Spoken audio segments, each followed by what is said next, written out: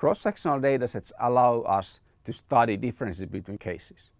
When we add more observations over time for each case, then we can also study change over time. Whether we should be interested in the difference or in change depends fundamentally on our research question. Let's take a look at an example. So we have firm 1 and firm 2, and we have their development over time. Now the question is, which one of these firms is doing better? That depends on the context of the question. For example, if the question was, which of these firms would have been a better investment in the last 5 years, then firm 1 would have been a lot better because they are more profitable on average.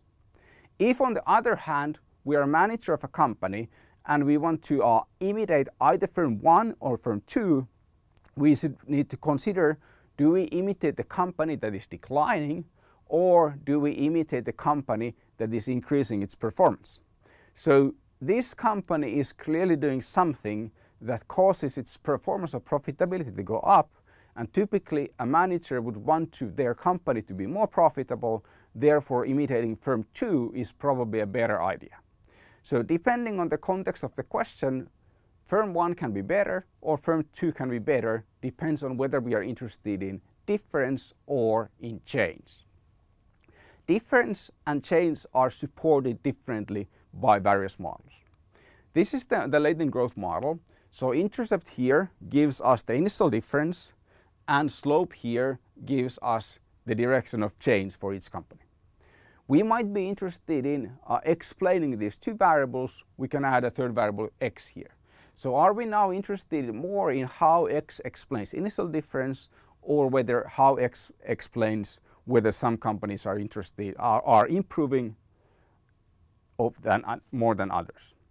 Typically, we are more interested in the change because a process that unfolds over time is more related to causality. The same thing can be seen in the mixed model. So we have difference and change in the level 2 firms, or initial difference and change in the level 2 effects, and which one we are interested in, again, depends on the context. In first differencing and fixed effects estimation, we only get the change. So when we take the unobserved differences out from the data, then we can't say anything about differences because we take the differences out. We only get estimates of change. So which one should you be interested in, difference in change or change, depends on the research question. Difference is modeled by the between effect.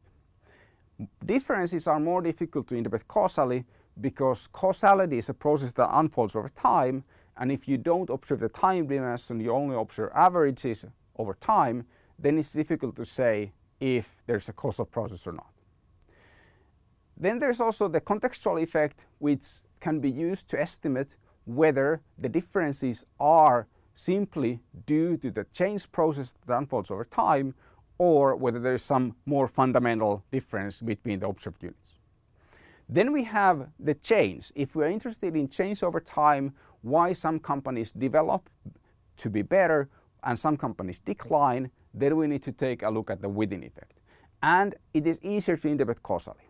However, the within effect is rather short term, so sometimes you need to take a look at these longer term effects. So looking at difference when you want to analyze longer term causality might be a good idea. In the end, the difference between difference and change is fundamentally related to the research question, and you need to first think through which of these quantities of interest is of interest for you before you construct and interpret your model.